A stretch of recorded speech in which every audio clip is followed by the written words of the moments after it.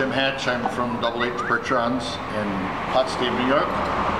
Down here at Green Waste Technologies in Plainfield, New Jersey. It's a recyclable waste company, and they're going to be gathering all their recyclables with horses. And today's lesson is going to be on harnessing the horse. These horses were purchased from Aaron Lundy in Carthage, New York, Lundy Farms, and he's a draft horse dealer. Very good friend and mentor of mine, and we work together in this business quite a lot. And Aaron had some eye surgery this week, was unable to come down, so he asked me if I'd deliver these horses and help these people out, and that's what we're going to do. So we'll give you a lesson in harnessing these horses up and getting them ready to go to work. Come here, Katie. First thing we do is put a collar on the horse. This is a 26-inch collar. It has a nice thick vinyl coated rubber pad. Protects the horse's shoulders, and it's placed over the head and down onto the neck. The rest of the harness is attached to this. This is a crucial point of the harnessing procedure, and it's very important that these are clean, wiped down after every use, and free of sweat and grit, and does not do any harm to the horse at all. Loosen the top, stick it over her head.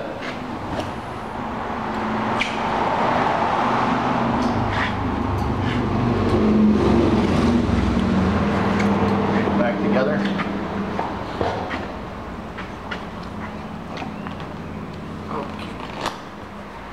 Flip the latch and you're all set. These collars fit very snugly.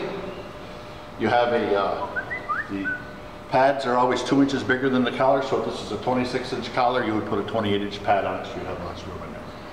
You can see it fits nice and snug against the horse. There's room to fit 3 fingers between the head of the collar and the horse's neck. So it's not going to choke her, and you know that you've got a proper fit. This is our harness on the harness rack. To put the harness on the horse, you take it, put the britchin strap over your right shoulder. Reach up and grab the hames. These attached to the collar.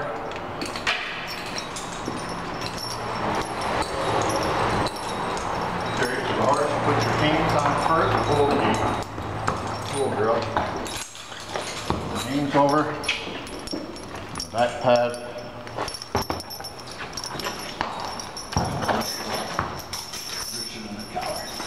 This harness is very light. It's made out of nylon and bioplastic. Very strong and easy to handle and maneuver. This is called the hame strap. This is the first thing you do is buckle these hames into position. Make sure they've got a nice tight fit. They fit in this groove in the collar. Place your shoulder. This is the horse's shoulder. Pull tight. Try to keep your hat on.